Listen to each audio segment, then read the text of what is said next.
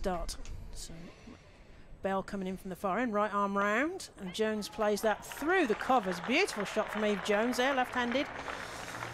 Goes right across the real estate here at Edgbaston in the next delivery. Comes forward and plays that through the offside again. It's going towards the boundary, there's 2 fielders after it. Oh, it hits the rope, and that's not as Bell comes in from the far end towards us. Eve Jones comes forward and plays that into a lovely gap there through long off. No risk at all. Right along the carpet, right arm round the wicket. Eve Jones comes forward and plays that through the point region. There's 2 fielders after it. They might catch it, but they don't. It's 4 runs to Eve Jones. So that was a great over for Central Sparks. To stay in contention in this competition are off to a flyer. Dean bowls again, full outside the off stump, and Amy Jones is driving through the covers, and it's running away. It's very quick, the outfield, and picks up 4. Chosen to bat first, more people coming in all the time. Dean bowls full, and she's driven off the thick outside edge. It's going to be 4 runs all the same for Amy Jones, running backward of point. Pressure runs on the board, as they say, as Bell comes into Jones, who plays that late through third, and it's going to go down for 4 runs. 4 easy runs there. It sort of dabbed at the last minute. The run through third, and down the pitch this time. 2 or 3 steps down the pitch and taking it on over mid-off and away for 4. A lovely clean strike from Amy Jones. Change the momentum. Yeah. Dean to Eve Jones. Oh, she's bowled her. She's clean bowled Eve Jones there. That boundary would be a mighty attempt to take them on. Yeah. Oh, he's bowled. She's bowled Davina Perrin. That's the 2nd one this over. Comes in again. Bowls round the wicket. That's a lovely shot by Erin Burns. Over mid-off, 1 bounce 4. Beautiful, nobody there. Smith comes in again and bowls. Burns hits high and over mid-wicket. She could be caught by Danny Wyatt, and is. Caught deep mid-wicket. Danny Wyatt right on the boundary. Or he can only play today. Here comes Elvis again then and bowls, and that's high over mid-off by Amy Jones. That's a beautiful shot as well. She's done that 2 or 3 times already in her innings. You can see why. In fact, it's 1-1 in the Rachel Hayhoe, with the Vipers winning at Wormsley. There's a lovely deft sweep shot by Freeborn. That's going for 4. Very, very fine indeed. Just sort of held the bat there, opened the face. It looks like it's going to be a competitive score. In comes Elwes, takes a bit of the pace off that, and it's well picked by Amy Jones, who scoops it over extra cover off the back foot and gets 4 runs. Faces Elwes running in again and takes, hits it straight to mid-off. What a soft way to get out, and how unfortunate for Amy Jones, having made 45 with a skip and now sets in. It's a real direct sprint to the stumps and bowls full to George, who adds insult to injury by levering this wide of mid-on. Good stroke manufactured there. I think they're going to particularly need to look around. Elwes bowls right arm over the wicket to George, who hits over the top, over mid-off, and 1 bouncing away for 4 runs. That's the most authoritative stroke we've seen for some time. Pitch is well over to one side today as Elwes bowls close to the stumps, and is driven hard down the ground for 4, probably by Freeborn. Yeah, it's going to have the urge to get there. And she bowls to Freeborn and bowled off stump. Drove right over the top of a fuller delivery, trying to turn it to the leg side. They're going to sort of reach. Well, I mean, 150 is still pretty good. There's a lovely shot over extra cover from Katie George, using her feet, and Emily Windsor isn't going to get round in time. As Dean comes in, this is the last ball of her 4th over. She's bowled! Katie George trying to give herself some room, cuts it away on the offside. She misses it, the ball clatters it into the stumps, and Dean has picked up another wicket. It leaves me a little, anxious. So this isn't working. It's low full toss, which is swept away. Bethan Ellis will pick up 4 runs. As Adams comes into Campbell this time, left-handed. She comes forward, and oh, that's not comfortable. Oh, she's going to be stumped, run out, stumped, whichever. One or the other. Adams collects herself, and Davis. Ooh, oh, she's clean bowled her.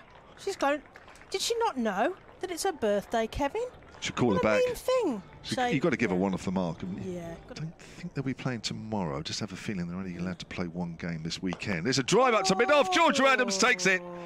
And that is 9 wickets down. Simple catch for Georgia Adams, about stomach height. Her brain is what they will miss, I suspect. Yeah. Still 2 balls left here. 2 legitimate balls. Edge down to 3rd, and that'll be 4. Vipers yet to get off the mark. As she runs back into Ella McCacken, who's played a beautiful shot on the leg side. She's lifted that, and that's raced away for a boundary. George running back into bowl to Ella McCacken, who plays again another flick shot. It almost mimicked the first one, and it races away again for another boundary. Katie George runs in to McCacken, who again tries to play that on the leg side, and it's gone. It's missed the stumps, it's missed the keeper, and it's gone for 4 byes. I think she might have got a tickle on that. I didn't see a signal. Katie George running in, and it's driven beautifully, and it's gone through the fielder in the slip cordon area for a boundary. Katie George, and it's pulled beautifully, and it goes through into the leg side boundary, and that's 4 runs again for Ella McCacken. Scoring angle. Danny Wyatt comes out, and she's hit that through past the fielder and covers, and it's gone for 4 runs. Made off. Erin Burns comes back in, and she plays a similar shot, but this time controlling it much better and over the head of covers for another 4. Oh, no, Ellie Anderson, she has bowled well, and she's going to bowl into Ella McCacken, and she's bowled. This is probably like our winter, this weather. Oh, right. Now, there's a nice shot. Slog sweep in the air, but it could be out, and caught at deep mid-wicket, and Feltham goes. The backup option. Is that right? That's short, and it's hammered away. This could be Katie George again, and it is. Well, that's a carbon copy of the dismissal of Nicole Feltham. Anna Baker with her spin at the other end as well, and Danny Wyatt hits down the ground in the air, and that has gone for 4. 1 bounce. That's right, I forgot it's her birthday today. Yeah. Now there's a slog sweep. Danny Wyatt's in the air, but there's nobody back on the square. That's quite a deliberate shot. She'll know there's nobody there. That's why she's played it. As Davis comes in again, and she goes with a cross-batted shot and split the field on the leg side. 4 runs. Beautiful shot, Danny Wyatt. Ellis into... Oh, it's gone in the air. Straight to Davina Perrin. It's a catch at point. Because there's not a lot of flight here. Burns is firing them in a bit. There's a bit more flight in that one, and Dean slog sweeps, and he's caught at deep mid-wicket. Yeah, long off spit, going slightly wider. Ellis to Wyatt, who plays that backward of square. It's going to go to the rope. That's 4 runs. That was easy. Just guided the ball, almost hockey style, backward of square there in the gap. Easy runs there for Danny Wyatt, who reaches that. Finding these 6 overs from. I don't know, Ellis to Wyatt, who plays that in the air. Is there a fielder underneath it? I think it's going to be a long way. No, it's 1 bounce 4.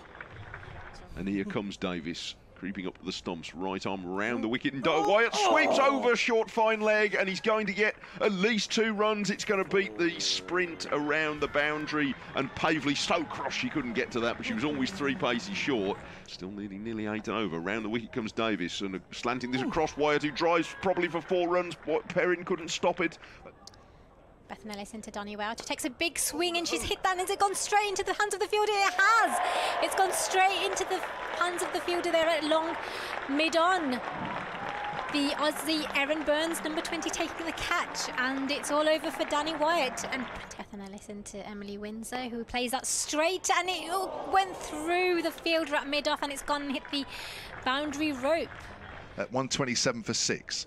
Burns bowls. Down the wicket comes Windsor. Hits it wide and mid-on. Is it wide enough? Not quite. Oh, it's pushed over the boundary. Misfield. And the crucial over as she runs into Nancy Harmon, who comes out of a trees, and she's stumped by Amy Jones.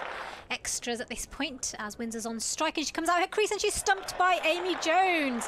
The final ball as Bethan comes in. Lindsay Smith, she just hits it to the onside, collected by the fielder there, and that's 1 run, and Central Sparks have won the game.